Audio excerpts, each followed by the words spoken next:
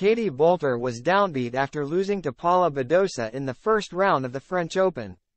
Katie Boulter was devastated after losing a late-night thriller against Paula Badosa at the French Open on Tuesday night. At the end of a rain-hit third day, the British number 1 and Badosa only started under the lights on court 9 at 9:11 p.m. local time. From 2-4 down in the first set, the Leicester City fan won 6 consecutive games to claim the first set and go a break-up in the second, and then had 3 breakpoints at 5-5 to serve for her first ever win here. But former world number 2 Badosa fought back to win 4-6, 7-5, 6-4 when Boulter slapped a forehand into the net on her first match point at 11:29 p.m. "I can't speak for the others. I can only speak for myself, and I have worked so hard to be in this position and I have just lost out in the finest of margins," a downbeat Boulter reflected afterwards. "Ultimately I have done the very best that I can.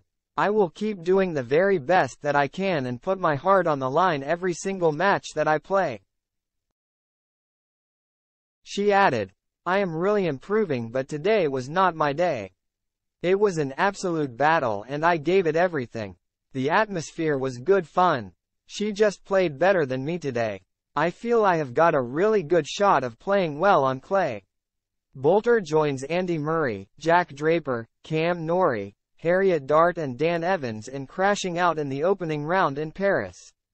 It is the first time that no British singles players have won a match at the clay court Grand Slam since 2020 and the 4th time this century. Playing earlier under the roof on court Suzanne Lenglen, frustrated Dan Evans admitted, "I am fed up with umpires," after going out to Holger Rune. The British number 3 was fined at the Rome Masters earlier this month for disputing an incorrect line call. And Evans rode with Spanish official Jaume Campistral in the third set before going out 6-4, 6-4, 6-4 to the world number 13. After his 6th consecutive tour-level defeat, the world number 62 said, "I am fed up with the umpires, flat full stop. Remember, they do pretty much exactly the same as we do when we all wake up in the morning.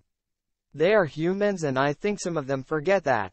World number 1 Novak Djokovic opened his defense of the title with a 6-4, 7-6, 6-4 win over French wildcard Pierre-Hugues Herbert.